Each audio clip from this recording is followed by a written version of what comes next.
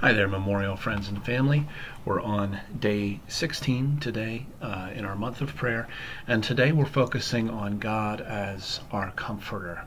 He is the God of all comfort, the one on whom we can depend and rely to comfort us in times of difficulty and hardship. Psalm 23, verse 4 says, "Even though I walk through the valley of the shadow of death, I will fear no evil, for you are with me. Your rod and your staff, they comfort me." And 2 Corinthians 1:3 says, "Blessed be the God and Father of our Lord Jesus Christ, the Father of mercies and God of all comfort."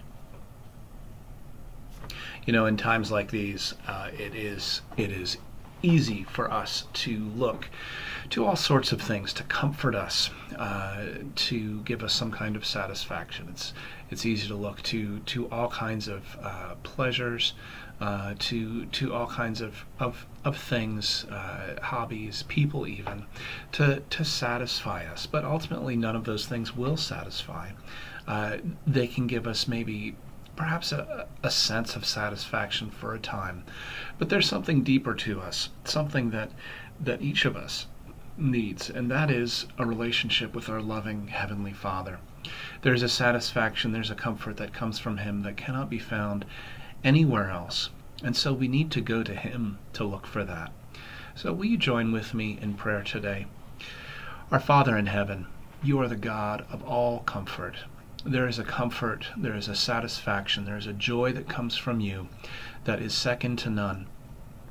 Father, I pray that you would help us to seek you for the joy, for the satisfaction, for the comfort that there is in knowing you, in having relationship with you.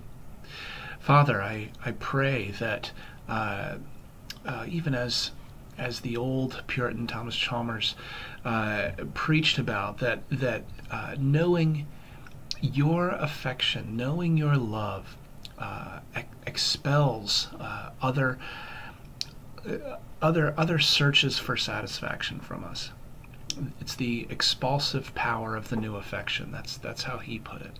And so that when we know the satisfaction that comes from knowing you, it helps us to flee from temptation, to flee from looking for satisfaction in other places.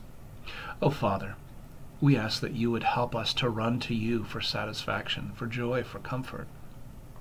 Oh, Lord, as we are in our homes and as we are having to live through this time of not being able to be with friends or to be with family, we pray that you would help us to rely on you, to depend on you for satisfaction and joy and hope. And Father, we pray that you would continue to help us to seek you in these days. In Jesus' name, amen.